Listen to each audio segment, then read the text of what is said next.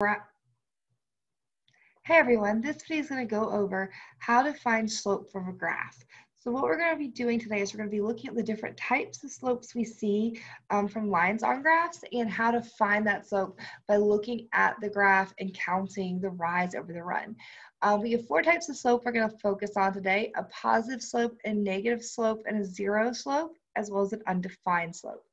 And here we have the little penguins know their slope, but I'll be sending this to you guys later on if you guys want to color it or decorate it yourself. So we're going to get started with the guided notes today, and we're going to talk about our different types of slope and how we classify slope and we name slope.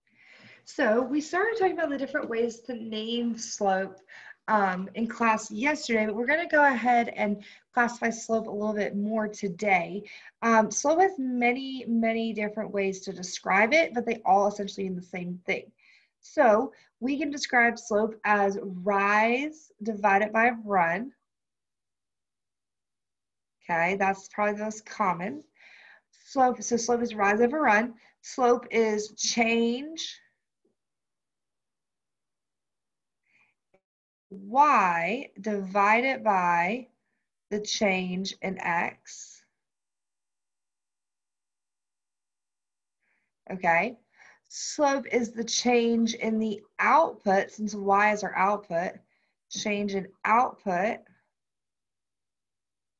divided by the change in the input. Okay. Slope is our change in the dependent variable, because y is always our dependent. Change in the dependent divided by the change in the independent variable. I'm sorry, this is so sloppy. But these are all the different ways we can describe slope. We also are going to describe slope as m, and you guys now know a new formula to describe slope, which is y2 minus y1 divided by x2 minus x1. Okay, so this is the slope formula. These are the different ways to describe slope. So slope can be rise over run, change in y divided by change in x, change in output divided by change in input, change in dependent divided by change in independent, and also m. Now, our goal today is we don't want to just be able to find slope from 2 points. We want to be able to say, I can find slope from a graph. Okay, so the first thing we need to do is we need to kind of classify some things about slope and the types of slope we are going to have and we are going to see. Okay, so I'm going to scroll down a little bit, hopefully write this a little bit neater. So let's classify our lines by slope, okay? Let's classify our lines by slope. So to start with, lines with a positive slope. We're going to start with lines with a positive slope, okay? So lines with a positive slope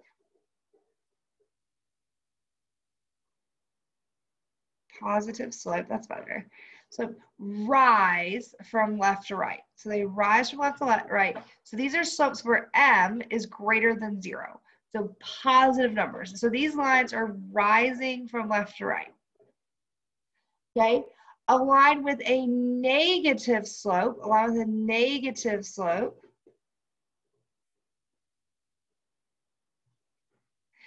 falls from left to right.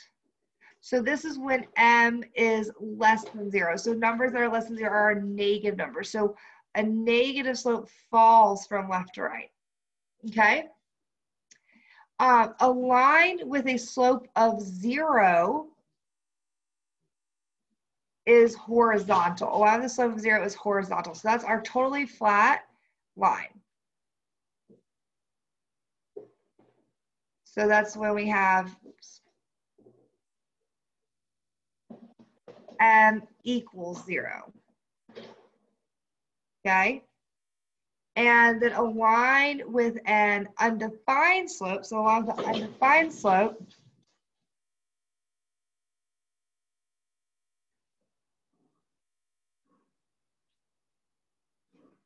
is vertical. So along the undefined slope is vertical. And that is, let me write that a little bit neater, undefined. It's hard to write with this new tablet.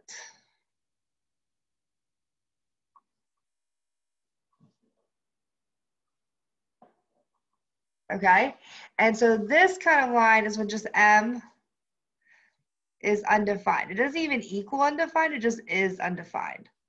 Okay, and so the horizontal line slope is 0 is flat, and undefined is straight up and down. Okay, so those are our 4 different types of slopes we're going to be looking at, okay? And we have a way to remember this, and that is Mr. Slope Guy. This is Mr. Slope Guy. So I'm going to pull up Mr. Slope Guy real quick and show you guys Mr. Slope Guy.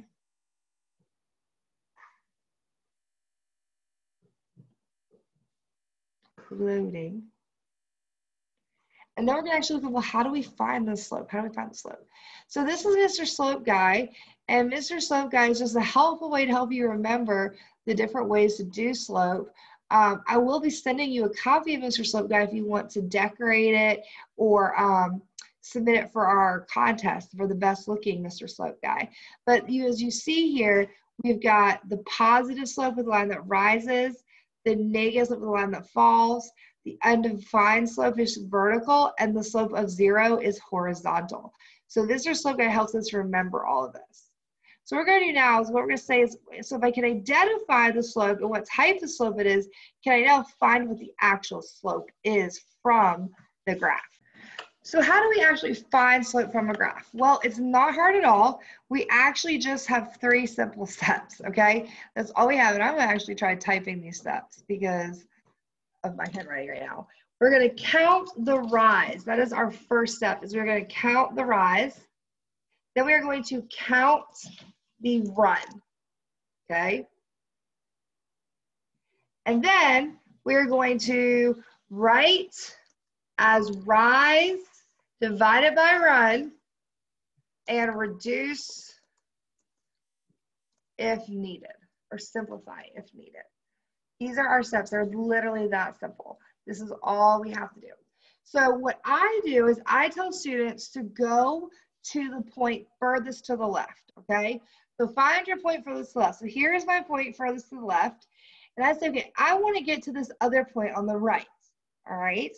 Now, to do this, we only move up or down to start. So to get to the point on the right, if I go down, I'm not going near it. But if I go up, I am. So I go up 1. So I count up my rise, and my rise is 1. All right, now I'm going to do my run. My run is 1, 2. I move over 2. So my run is 1, 2. So my run is 2. So my slope here, the slope of this line is going to be m equals rise over 1, or 1/2. So the slope of my line is 1/2. So every time y increases by 1, x increases by 2. All right, a couple pointers about picking these points on this line. When you are picking points, you want to make sure you are picking good points. Good points are points that go exactly through the coordinate. So like this is a good point. This is a good point. That's a good point. This is a good point. And so is this. What would not be a good point is if you chose this point right here. That is not a good point because it goes halfway through coordinate. We don't want to have to count fractional values. We want to make sure we always pick a good point along the graph, okay? So real quick, we're going to look at some examples of slope and where we use slope in real life. And then, actually, no, we can do that in class. We'll save that for class. So then we're going to do some more practice. We're going to skip right to the practice. Let's do our practice, guys. So we've got 1, 2, and 3, and 4 here to do. So we're going to do 2, 3, and 4. We're going to do these together. We're going to count the rise and the run. Okay? So get your pencil ready, and we're going to do this. So we're going to start with number 2. So number 2, we need to pick some good points. And luckily, they've already given us some good points. We've got this point here, and we've got a point here. Why does it not let me stick this on here? Hold on. Point here, and we got a point here. These are good points. If you wanted to, you could also use this point or even this point. Those are all good points, okay? So now what we're gonna do is we're gonna start with the point furthest to the left. So here's my point furthest to the left, and I wanna get to this point right here. So to get there, if I go up, I'm not getting any closer. I'm gonna go down. So I went down 1, 2, and then I'm going to go right 1, 2. So my rise is to 2 or -2. It's actually going to be -2 because I'm going down. So my rise is -2, my run is +2. So my slope is -2 divided by 2. And that is going to reduce to -1. My slope is -1. Okay? And notice this is a negative slope and my line is decreasing. It's going downhill, which is what I want. All right, we do number 3. Again, we get lucky. They give us some good points to use. I'm going to use this point. I'm going to use this point. All right, so my rise over my run. So my rise here, to get from the left point to the right point, I'm going to have to rise 1, and I'm going to have to run 1, 2. So my rise over my run is m equals 1/2. There's no simplifying I need to do here. This is my answer.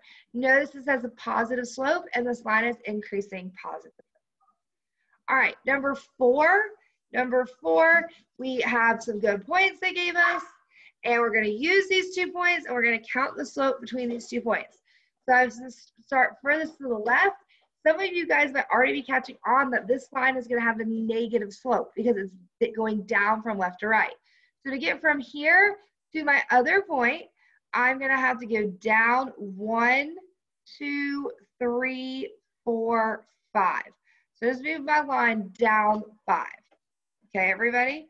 So my rise is down 5. So if my rise is down 5, that means it's -5. So we know my rise is -5. So if it's rise over run, we know the rise is -5 because we went down. My run, if I come to my run here, is 1, 2, 3, 4. It is +4. So 1, 2, 3, 4. So I have -5/4 is my slope. Now, again, I talked about this in my other class. We are not going to do anything else with this. We're going to leave this as -5/4 without changing it to a mixed number. We don't want to make anything a mixed number because this specifically tells me what my rise is and what my run is. Okay? Okay, so this is a general introduction into finding slope from a graph. You're now familiar with counting the slope, counting the rise over the run, and simplifying. We're going to do practice in class on Wednesday and Thursday, so you'll see more of this practice in here, and you'll see some different uses of slope and how to count the slope of these lines. I'm going to give us one more I want you guys to try. It's a little bit trickier, okay? I'm going to give you guys this last one to practice real quick. Because I want to make sure you guys know what to do if you don't see pre-given points, okay? So they're not going to always give you the points they want you to use. Sometimes it is up to you to pick the points. And remember, we want to make sure we're picking good points. And good points are points that go perfectly through a coordinate. So like for example, like this is not a good point because it goes halfway through a coordinate, which means we're counting fractional values, okay? This is not a good coordinate. Let's look at some good coordinates that and put them on here. So this is a good coordinate right here. The y-intercept is always a good coordinate to start at because it usually crosses directly on the y-axis, okay? Let's look for another good coordinate. Let's see, I think I see a good one. This is a good coordinate. All right, this is a good coordinate. You can use any of these points, okay? You can use any of these points and you're still going to get the same slope. And in fact, I'll show you that with 2 different examples. Take a second though, I'm going to pause the video. I want you guys to try and find the slope of this line all by yourself. Okay, so I'm going to do 2 different examples here because maybe you chose different points than I did. I want to show you guys how cool this is and how we can choose any points on here and we're going to still get the same answer.